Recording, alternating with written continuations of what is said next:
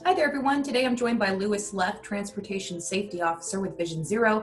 He's going to talk to us a little bit about some of the projects they have going on. We're reducing the speed limits and modifying them on some of those key arterials where people are using those roadways most frequently and that have the highest speeds. We're going to get to a pretty consistent, there's some exceptions, but pretty consistent 35 miles per hour. How do we go about warning drivers about the change? I know we're talking about it right now, but so many people are just in their routine, right? You want to go home, you need to make dinner, and you're flying down whatever, residential street you're on. So how do you make people stop and notice, like, oh, this road is no longer 45, it's 30 now?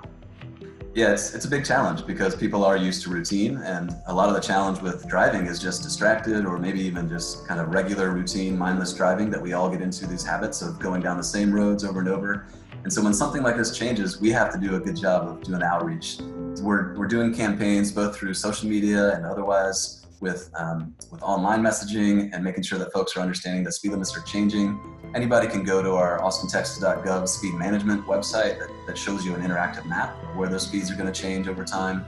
And we just need to do basically a better job of getting videos and messages out, explaining why it's important to have speed management, but also where those changes are happening. And if I could mention too, we have a Vision Zero viewer that we've produced to show folks where the crashes are happening, the severe crashes are happening.